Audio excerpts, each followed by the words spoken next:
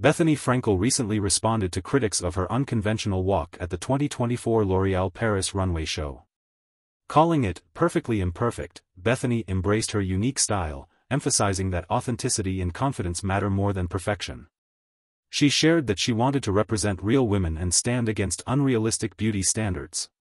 Her walk sparked conversation online, but Bethenny stood by her performance, highlighting the importance of embracing individuality.